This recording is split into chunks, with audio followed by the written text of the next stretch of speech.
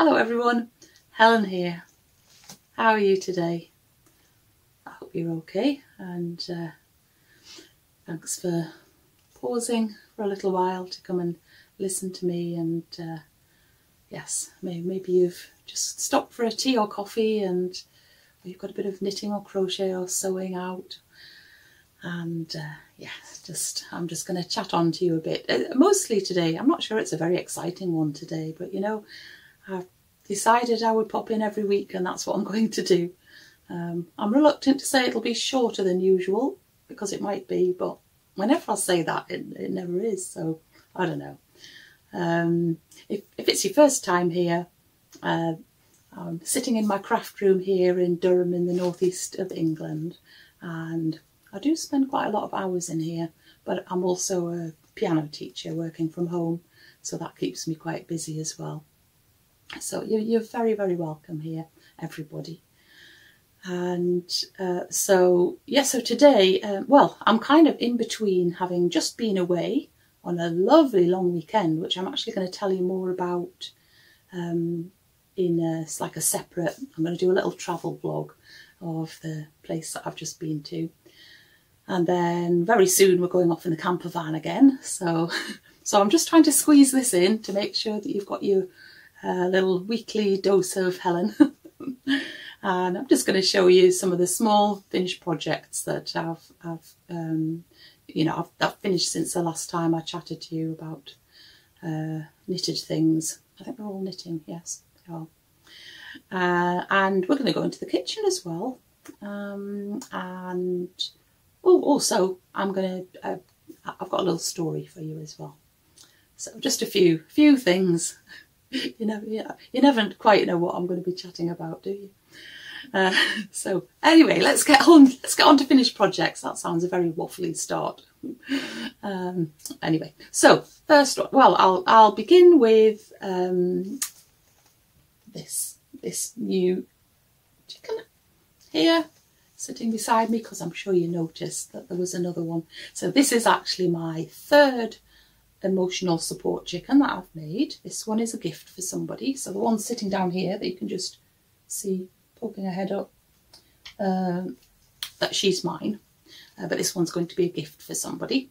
And I've used more leftover chunky wool, and I think it's Drops Big Wool in 2 different colours, and then a little bit of Rowan Cocoon, and then a bit of Stylecraft Special Chunky for the beak. So it's all chunky yarn, because I just think I love the size that chunky makes. I have seen some people knitting them smaller and they're just equally lovely, but I just love that this is quite makes quite a life size chicken, and I like that about it. And there is now, I can't remember if I said before, there is a crochet version out which makes exactly the same shape and style of chicken, but you know, that's good if you don't knit and you just crochet, then that would be nice. I'm tempted to buy the pattern just to try it, but I don't really need to make a crochet one. And on the whole, I do find that knitted toys are just that little bit softer and squishier than crocheted ones. I love crocheted toys, but the fabric that you create is much denser and a little bit more sculptured. I mean, it's perfect for making amigurumi and things, but this, yeah, I'm happy with this knitted chicken. So you're going to go and give somebody else some emotional support, aren't you? So you can sit down there. Can you sit down there properly? Yeah. Okay then. So next, right? Okay, it's the little bear that I've already shown you, but she's got some extra accessories. And so last time I showed her to you, she just had her little dress with the toadstools around the bottom and the little frilly edging to it. And so I decided, well, actually I think it was one of you viewers in the comments told me that there was a free hat pattern for the teddy bears. So I went off and had a look at that and thought, oh, that looks really cute. So I decided to make the hat. And when you knit the hat, it comes out bigger than you actually need it for the size of the teddy's head, and that's because you take it through a fulling process or felting. And you can put it in the washing machine and it'll just felt, but you've got no control over what size it becomes, how much it shrinks. So the pattern recommends that you just do it by hand, and which works as long as you've used 100% wool. So I used, this is just Shetland Spindrift yarn that I used for the hat, yes. And the process is dipping the hat into hot water, putting a little spot of washing up liquid on it, and then rubbing it very vigorously, giving it lots and lots of rubbing, sort of all over the hat, and then putting it in cold water, and that kind of fixes the fibres where they are. And you can then see what size it is, and if you want it a bit smaller, you just go through the whole hot water, soapy, washing up liquid, put it in cold water again, and you just go through it. And I did that process 3 times, and then thought that the hat would be the right size for the teddy. And when it was dry and I brought it back upstairs, I noticed that on my desk in here there was just one random tiny little flower, you know, those little flowers made of ribbon. And I thought, that's just perfect. Would be just perfect to sew on the hat. So that's what I did, and I think that does finish it off very nicely. So that was the hat. And then I thought, well, if she's got a hat on, then, she's obviously going to go out somewhere, so she needed a jacket. So I made her a little jacket, and that isn't a free pattern. That, you have to buy that separately. But it does come with 3 different versions, one plain one and then a couple with patterns in them. And I decided just to do the plain one first of all, so that I could check that it was the right size, which it was, perfect size. I put it on her and thought, well, it's a bit plain. And so I went searching for a little bit of decorative, I don't know what you call that stuff, a decorative string of flowers. And I found this pale pink, which just looked lovely, and it matched the pale pink button that I put on at the top there, the little flower button there. So really pleased with that. And then finally I made her a little rucksack or backpack, and I came across that when I was looking for the hat pattern. And so I started knitting it. Again, I used Shetland Spindrift, and but I realised it was actually going to be quite big. I thought, oh, this is a big rucksack for a little bear. And then I looked properly at the top of the pattern, and it said it was for the bigger bears. I think the bigger bears are about, I don't know, 12 inches or, I don't know, I'm not sure. Anyway, I decided to carry on knitting it, and then when I finished, I just put it through the same felting process as I'd done with the hat. And I think it looks really nice. It gives it a really nice finish, and it's perfect size for her. So there you are, Pom. Pom is ready for a little adventure, although her adventure might actually be going to be living with another little girl whose birthday is in May. so we might have to say goodbye to Pom, but I can always make another one. And you might be wondering if she's got anything in her little backpack. And yes, Pom had whispered to me that there's something that she would really like, that would help to keep her company if she went away to live somewhere else. And so here we go. Can you see? Can you see what's inside? Yep, it's a little rabbit, a tiny, tiny rabbit. So here is its tiny little rabbit. Well, hopefully I'm showing you a photo now, because it is so tiny you'll hardly see it with me showing you like this, just holding it up. This was a pattern that I did buy. I bought it on Etsy. Hopefully I'll put the name of the pattern maker on the screen because I cannot remember. and it's knitted on 2mm needles and some sock yarn, some 4-ply, quite fine 4-ply I would say. It's knitted in the round, and the head, body, arms, legs, ears are all knitted separately. You have to sew them all together. Tiny little thing like that. Oh my goodness, that is the height of fiddliness. And you do add a little bit of stuffing to the head and body, but you don't really need stuffing in the arms and legs. And so I'm pretty much followed most of the pattern. In the photograph in the pattern, it just shows the rabbit with wearing one sock, and I decided I didn't want my rabbit to just have one sock and one cold foot, so I decided to do 2 socks, but odd socks, because I thought that would still make him a little bit quirky. And the thing that I didn't follow in the pattern was making the arms. I just did the arms as an I-cord, which is a lot easier than having you know, needles and going around with 6 stitches only. It's much more straightforward than that, and they worked out completely fine. And the legs, I did similar. The legs I started knitting in the round as the pattern said, but then changed it to an I-cord when I got further up his leg, and that did make it more straightforward. So I think he is absolutely gorgeous, and I will be making some more of those definitely, despite the fiddliness of them. Okay, so that's Tiny Rabbit. Right, and then final finished thing I have to show you. Well, you won't be surprised to know that I've gone back to the book Mouche and Friends. Well, Dapper Donkey kept kind of hinting to me that he would really be quite keen on meeting another donkey. So, of course, I obliged, and I have made him a friend. Here she is. So she is called Florence. So you can call her Florence if you want it, but she likes it to be pronounced in the French way.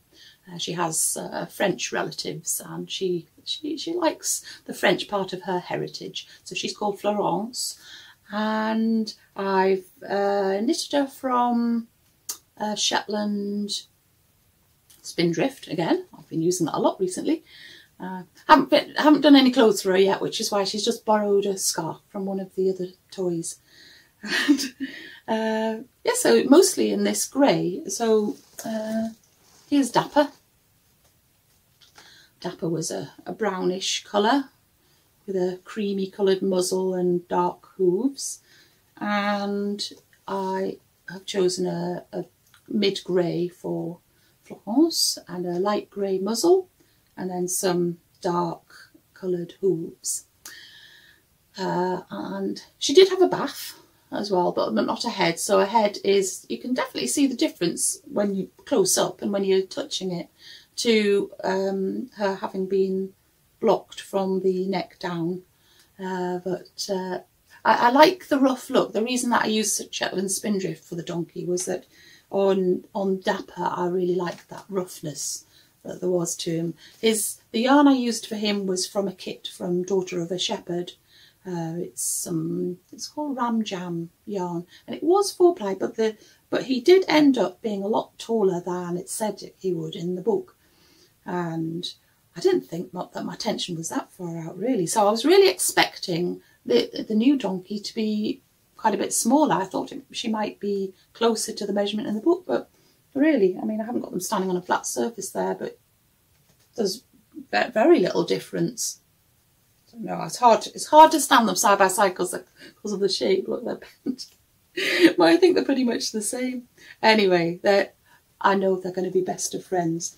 And oh, the one thing you might have noticed about Florence is that she's a donkey with a wonky ear, and I've no idea why that happened. You know, I made Dapper Donkey there and both of his ears stood up, and this ear stood up, and I've no idea why this ear decided to go out to the side.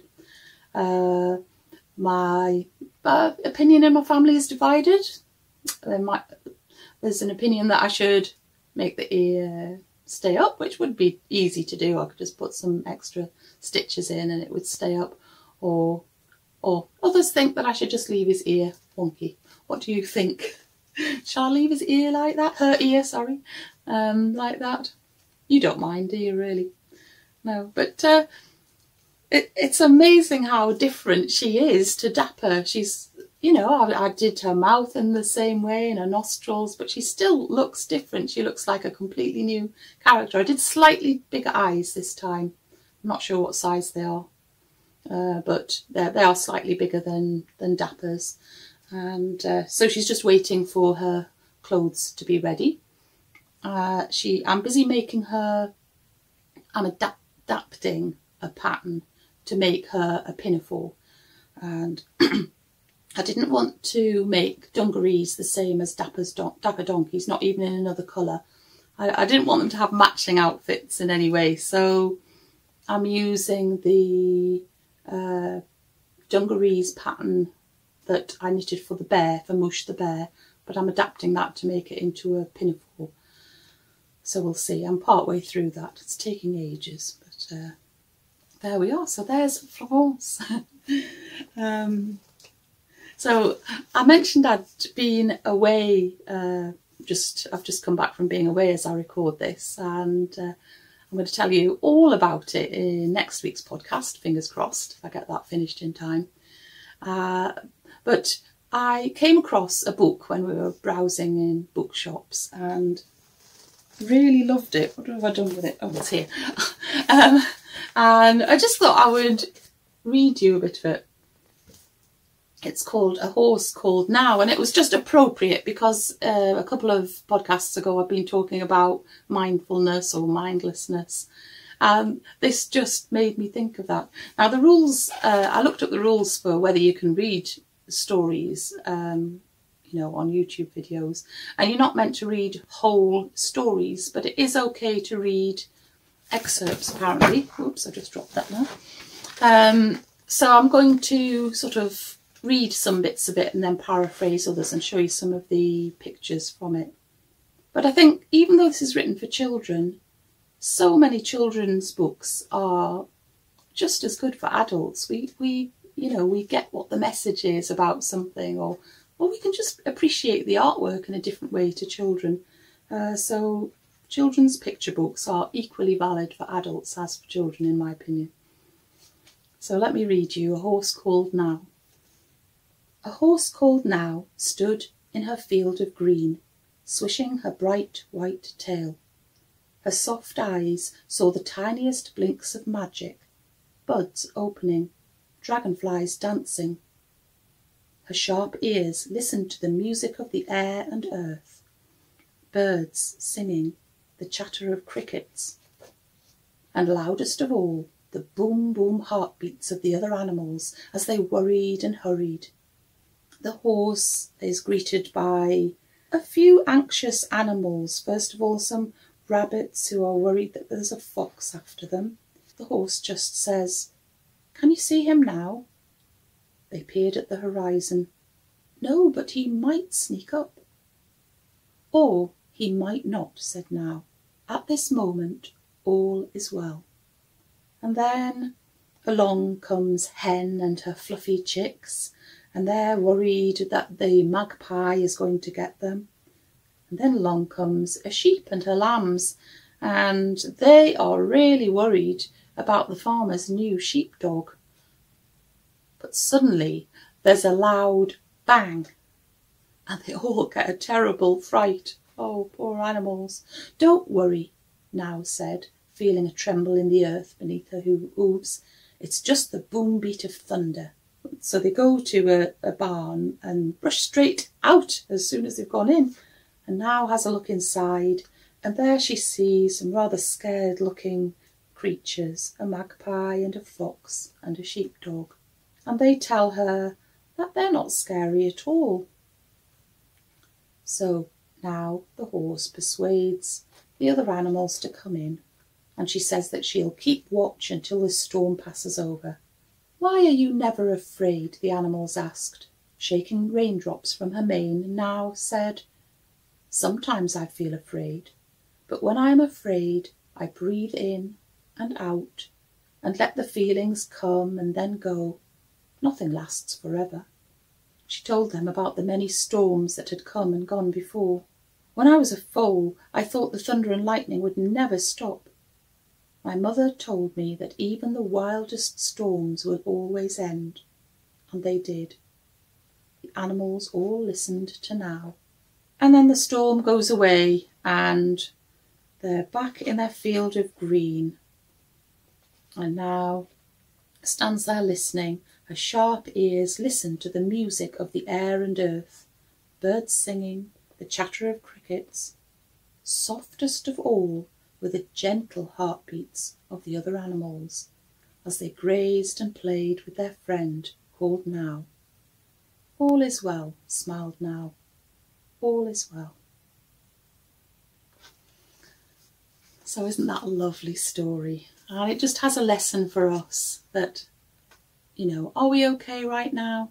Yes, we are. Let's just be in that moment.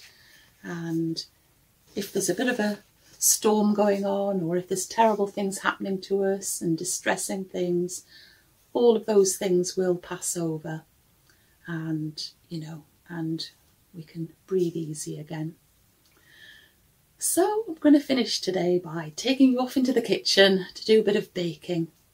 And I'm baking something that I had never made before, a buttermilk tart. And I found the recipe in a lovely recipe book that I've got called The Book of Old Tarts, which is slightly amusing. And it contains all historical recipes of all different kinds of tarts. I think once long ago on my podcast I made the treacle tart out of it, but I hadn't made anything else, so I decided to make buttermilk tart. And in the book there's a little bit of history of each of the recipes, and apparently, well, in the first place, buttermilk used to be around in great profusion. It was a byproduct of butter making. And all the country folk would, you know, it was just a common thing that they used and drank. And then it became fashionable in the cities for the city dwellers to drink it. And that was in the 17th and 18th centuries. And at some point, the pilgrims took this buttermilk pie or tart recipe with them when they went to America. And my book says that, that this buttermilk pie recipe is supposedly the epitome of, you know, cosy family cooking. I don't know if that's true. Tell me if you live in the States. Is buttermilk pie a lovely sort of common cosy dessert? Don't know. And anyway, so. But apparently the recipe did originate here in England in the Middle Ages, roughly. Nobody's really quite sure.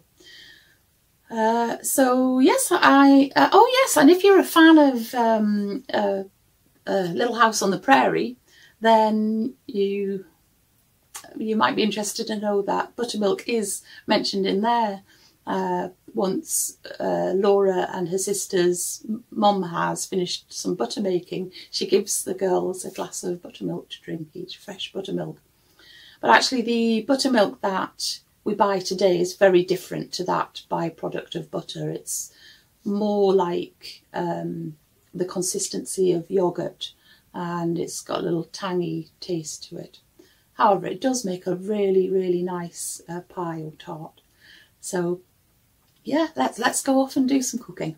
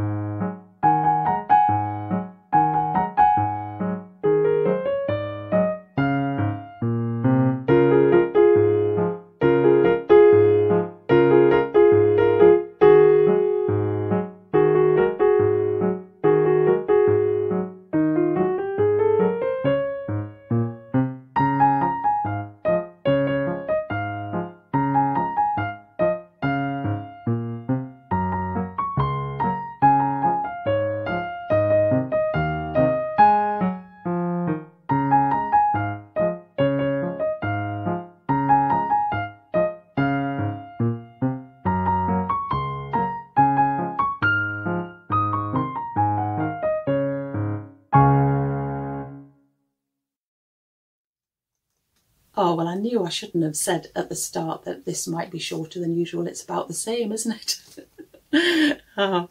Anyway, I hope you've enjoyed coming into the kitchen with me, and you might like to have a go. If you fancy a go at that particular recipe, I have put the recipe into the description box below the video if you want to make that.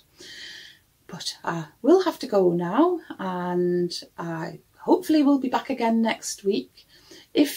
Thank you to everybody who's made comments, and if you find that your comment hasn't been responded to very quickly, it might just be that I'm away in the camper van, and you know, I'm not always in an area which has got good internet, so I'm not always able to write some replies. I do love replying, and I will eventually, even if I'm a bit delayed doing that. I might just put a heart on your comment to show you I've read it.